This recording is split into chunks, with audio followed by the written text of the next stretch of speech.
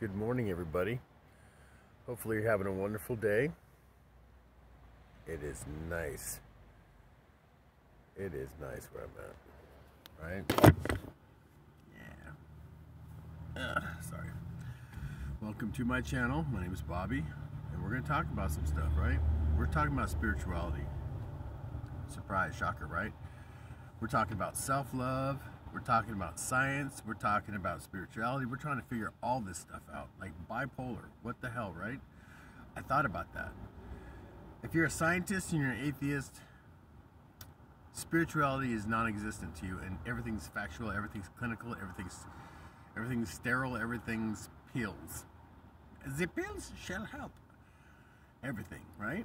But what if bipolar isn't what you think it is? What if it's in some cases, what if it's demonic possession? What if it's that balance between the light and the dark that's gone just, haywire, just absolute ape shit? And I will say and I will say for science, they do some amazing, crazy shit. I saw a video where they had this lady's brain. I don't even know how it works. She was alive, and they were able to separate the left and the right side of her brain, to where they were fighting for control. And they said, and the idea was basically, you make so many decisions every day, like 20, 2,500 or 1,000 or whatever. You make so many decisions instantly that you don't even think about the fact you've just made the decision, that kind of thing, right?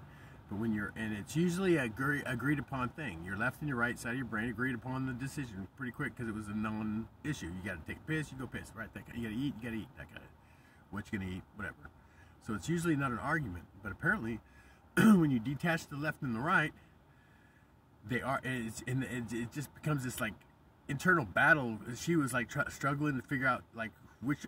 Yeah, it was bizarre. Check it out. I'm sure you can figure it out. I'm not gonna go into it. It's early in the morning. I literally took a sip of coffee. The downloads were coming, and I had to get it out. And it's usually good at the morning, getting all that stuff out. And then the rest of my days for painting and stuff. So. I love when people walk by when I'm talking. Anyway, so yeah, what if that is a spiritual battle going on and it's not? Because like I said, I'm seeing a lot of things. I've become spiritual in ways I never thought I would, and I'm very blessed to be able to say this because I'm witness to it. It's like I tested it. I did scientific tests on this stuff, and it's just like I keep getting impressed. So the results are very positive for me. So I think that's interesting. So spirituality, bipolar, behavior, like that kid that was screaming his head off that one time when I was at Nye Beach in Newport. He was just up there in this little nook, some just like screaming, like he was fighting demons, like he was fighting himself. It was a lot of, it was bad. That was when the lady was like, "Did somebody break their leg?" I was like, "No, this person is going through it, ma'am." So I don't know what's going on with that, right? We have to understand these things. We have to work together. We have to find new ways of thinking. I'm telling you, man, Star Trek is an amazing example of how if people just got off the grid in the scumbaggery that's going on right now, I can't begin to. It hurts my heart to see the potential for humanity being squandered by low vibration, no moralistic. I mean, regardless of where you stand, spiritually. I mean, literally, just evil, black hearts, dark hearts, whatever you want to call them, just evil people, and they're running the whole shebang, baby. And it's just like, can God just come down and do some smacking upside? I'd be like, yeah, I'd be sitting there with my popcorn, which is pretty much going to happen eventually. And karma, these are all things that are connected. These are all things that are going to come back and smack some people on the head. You can't just get away with being an evil human being. It's just, there's got to be balance. Like I said, that's what I live for, is balance, baby. So try to find some balance in your world. Be compassionate for others because you don't know what they're going through. And a lot of people are going through some crazy stuff. And it's this split of reality right now. Age of Aquarius is splitting. It's like one of my tarot readers says, talks about, there's two realities right now people are living in. And it's bizarre because I have conversations with people and I know they're not living in my reality. So I'm like, got to get on. Good luck. God bless. You know what I mean? Because the things they say are just like, ooh, yeah, you drank the punch and you drunk.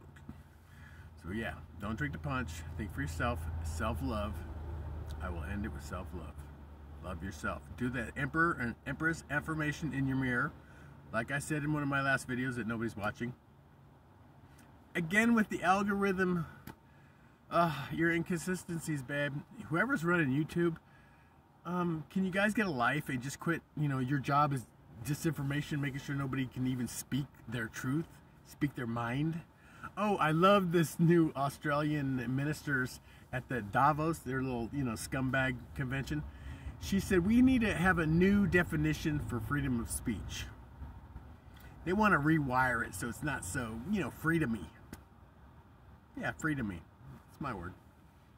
Anyway, I love you. God loves you. And the universe is an amazing, beautiful place. And we should probably fight for it, right? Because, yeah. Anyway, I love you. And I'm a flirt, so I'm going to let you go. Have a wonderful day. Hopefully this helped. Goodbye.